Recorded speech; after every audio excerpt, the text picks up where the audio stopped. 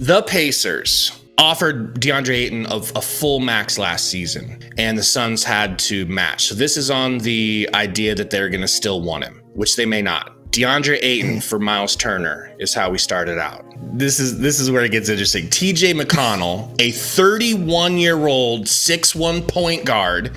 So I don't want to hear much guff about this from Pacers fans, like they don't want to give him up. All right, you've got Andrew Nembhard. You've got the new point guard of the future, Tyrese Halliburton. You don't need no more point guards. You don't need a little 6'1", 30-something year older, all right? And because the Suns really desperately need a steady point guard, especially if you're going to end up cutting or getting rid of Chris Paul. We need point guard help. So I got TJ McConnell in there. I've got a second rounder from the Suns, 2024. Got to go to picks here and grab that.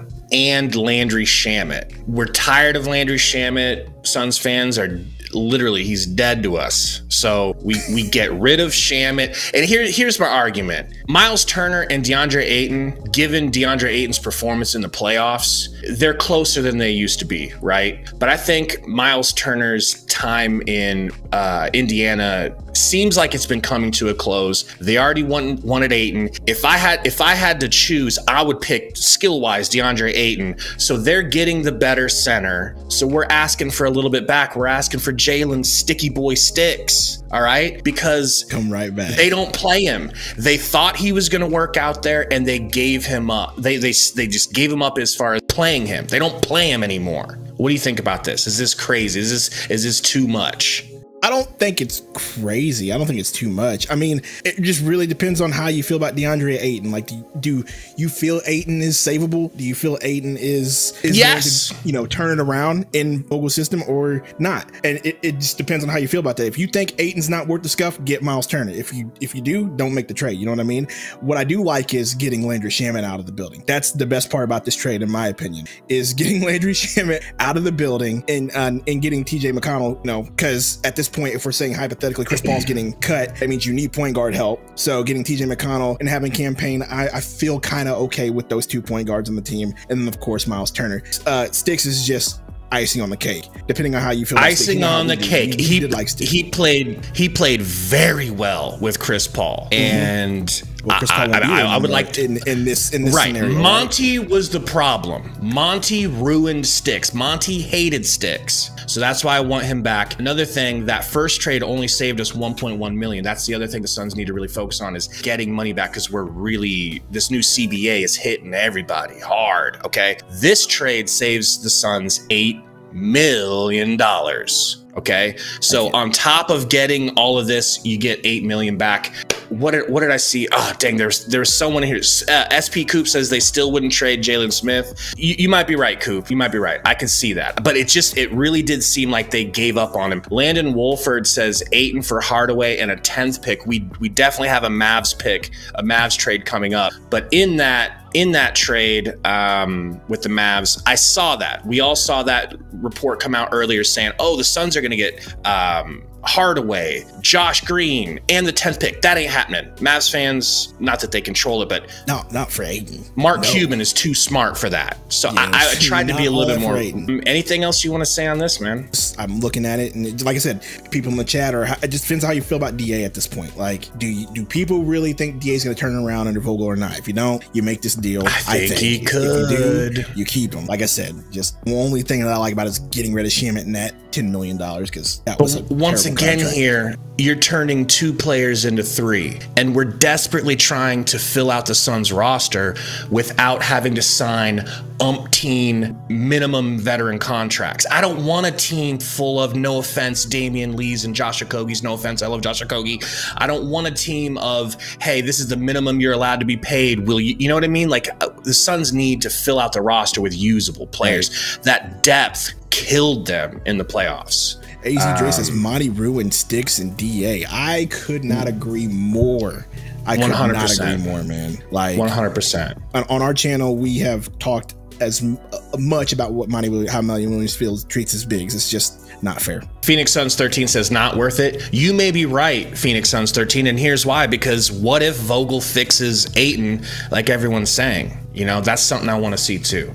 All right, let's move on to the third one, which is Ayton going to the Pelicans. All right. I can already feel the heat on the back of my neck for trying to explain this one. All right. Go ahead. So here's me thinking. Zion Williamson is going through the ringer right now. Would you agree? We don't need to comment on what it is that ringer is. But life isn't going Zion's way. He can't stay healthy. Right. He is healthy, but he doesn't want to play. They're going to be looking. I'm not saying we're trading for Zion, so relax. I'm saying that's why they would be interested in Deandre Ayton as a healthy, svelte, in shape replacement in case Zion doesn't get his stuff together in New Orleans. Then you have McCollum. They have depth, dude. They have great players. You got McCollum and Ingram and Ayton. And then if Zion gets his stuff together, Ayton and Zion and come Ingram, on. That is got to be kind of sexy for them, I would think. Also, not to mention who the head coach is. Go ahead and tell them. I mean, the coach is Willie Green, former Phoenix Suns assistant. So who would know Ayton better than Willie Green? So Absolutely. That's also another caveat to this trade. And Willie Green is a better coach. So let's go with Larry Nance first. Let's pop Larry Nance in there because this is just filler. I don't want Larry Nance, but it kind of feels right. His dad won the dunk contest with the Phoenix Suns. It's always seemed like he was going to end up in Phoenix. There's, some nostalgia pick. There's a nostalgia there to it. And he's playable. No, Larry Nance is playable. 6'7", he's only 30 years old. He can get rebounds. He can, if you keep Chris Paul, that's a lob target for him. But it is mostly to make money work because the Suns got to take back some more money if we give them DA. So it's Jonas for DA. I think DA is still the better center than Jonas, and he's 7 years younger. Come on.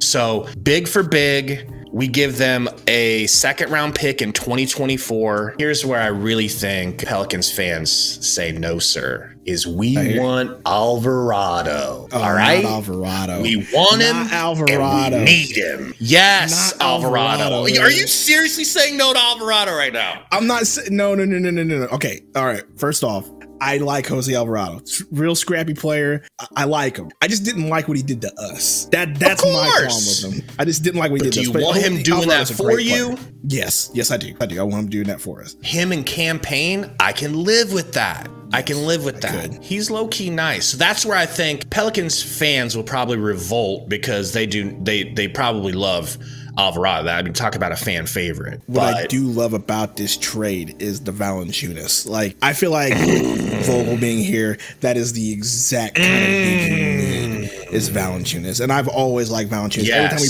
played the Pelicans, I've always talked about how big, how physical he is. So yeah, to me, that would be the one that I would like the most about this trade. Valanciunas one, Jose next. You said Nance Jr. just a nostalgia pick, really, but Valanciunas is he's playable. That's the one. He's rotational. You can use Larry Nance, especially when he's teamed up with Booker and KD. He's not going to be asked to score much. There's a lot of negativity with this trade. I knew it would be. I knew it would be, man. Javi says hell nah. Ezekiel says what? There's a lot of people are really not liking this one. I see Jesse Silva saying Healed, Turner, and one of, but it's a little bit too low. I can't see the bottom of it. But look, they ain't giving up Healed and Turner for Ayton. I wanted these to be realistic. Like, we didn't want to come on here and just be like, this will make the Suns better and the other team terrible. Like, we're trying to. Okay, so he says, and one of those extra guards in Indy for Ayton.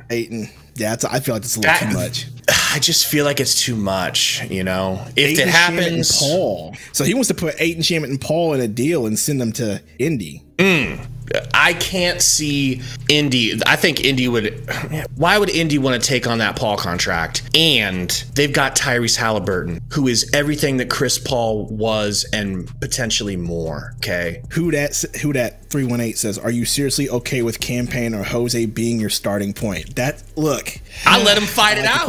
I let him duke it out in training camp. But I am more comfortable with Campaign being a starter. They don't have to play 30 plus minutes each. They can really split the minutes there. there if you really had to. They don't have to play 30 plus. You know what I mean? So, I mean, this is what it is. Judah Nuts says, Dude said campaign and Jose at point would be valid. Look, I get it. That's not a star-studded point guard situation, but let's not forget that Devin Booker has taken the leap. Devin Booker is good enough handling the ball and distributing now that he can play point guard, and his defense has stepped up. He can give you not what Chris Paul gives you, of course, in assists, but it's not too terribly off. So I'm looking at Booker running the offense more. So Alvarado is just a defensive point guard out there hitting threes and defending. That's what he does. That's all we need. We have somebody that says, please do Ayton to the Mavs. Do you have any ideas? You guys want to do Ayton to the Mavs? Guys want to do Ayton to the Mavs? We got a 3-teamer, all right, that I think you're gonna like. Okay. All right, here we go, Creighton. So this was tough. This was tough. I wanted to try to make it. We had to find a third team to offset and take some money out of the situation. So we went with the Jazz. The Jazz have a decent amount of money, and here's what we're gonna do. And I think this is reasonable. I really do, And I'm willing to bend, Mavs fans. I'm willing to bend if you need to. So Deandre Ayton goes to the Mavs. JaVale McGee goes back to the Suns. I don't want JaVale McGee. All right, relax. I'm about to say. However, he played some of his best basketball in Phoenix. He would be reunited with his coach that he won a title with in Los Angeles, Frank Vogel. And you're rotating essentially him, Jock Landale, and Busy. Okay, so rim protection is exactly what Vogel likes and is known for. So JaVale McGee. The Suns also get Reggie Bullock, a 3-and-D wing. This is to take some money back because we would have to, and also I think he's very usable for the Suns. Pretty good three-point shooter. We saw him defend the heck out of Chris Paul. We used to have him. We got him. The Suns got him from the Clippers years ago when we were terrible. All right, so you're bringing a player back. The Jazz get Maxi Kleber and the 10th pick. That big trade that was all over the news, the Mavs are going to give up Josh Green, Hardaway, and the 10th pick for Ayton. That's probably not going to happen. But here they move the 10th to the Jazz. The Jazz return the 28th of this year, first round pick number 28. So they swap those picks. The Suns get the Jazz 16, and this is the crown jewel in this trade. It's not JaVale. Doubles, relax. This isn't about JaVale McGee. I shouldn't have started with him, and I'm sorry. The crown of this is the Jazz number 16 overall pick, and I think that this year's draft is deep enough that you can get someone at 16. Okay, so that's it. Reggie and JaVale are money coming in, players that can be used, and also players that the Mavs aren't going to be like, no, you're not getting him from us. Like, I realize the Suns are probably not going to get Josh Green. Josh Green is nice and he's young, and they want to see where that goes. So here we have it. Now here's where I said I'd be willing to bend, and I don't want to do this, but I would maybe. That Jazz 16 goes to the Mavs, and the Suns get that Jazz 28. So instead of picking at 16, the Suns would be picking at 28. And I don't like that, but if they played hardball, I could see that. You know, definitely don't like that as much. But Scoop says, are you a Suns fan? We're not winning nothing with these players for trading for. Please, Coop, spend some time on Fanspo or ESPN Trade Machine and try to work. These trades are impossible. The Suns gave their future to a center who no one, like his trade value is dead. Killed, dead. Okay? Chris Paul's trade value, dead. So these are trying to be realistic. You know? What do you think, bro? I mean, yes, if we're trying to be realistic, yes. Like, I don't like JaVale. The only player I really like out of that is Reggie Bullock. I understand why you did it because of the money. It does, give us some space. The best part about it is the pick. The pick is the only good thing about the trade. I forgot, bruh. I forgot. And everyone in the chat needs to apologize right now because y'all ain't looking at the green. Y'all aren't looking at the green number top left ski. So not only are you getting the second pick, JaVale McGee and Reggie, which are two usable players that the Suns once again again, they're trying to fill out the roster. You save $16.2 million and you move up into the first round. $16.2 million. You know how much the Suns would save if they just cut and got rid of Chris Paul? 12. Yeah. Only 12. Yeah, people don't like this trade, man. Merc says, bro, that's the worst deal. Whit says, yikes. Brad Pitt, why do you keep trying to get us a trade for all these slugs? They don't like this trade, they don't like it. Here's why. Because I could have came on here, we could have came on here and put up trades that make the Suns better and hype everyone up that are completely unrealistic. But we didn't want to do that. We wanted to bring you actual trade possibilities. Look, the Mavericks are not going to. The reality of the situation is the Suns are strapped. So like we're trying to be realistic. We are strapped for cash. Strapped. So it's going to be hard. So strapped for cash and strapped for players. This is about putting a team around Devin Booker and Kevin Durant that can actually compete.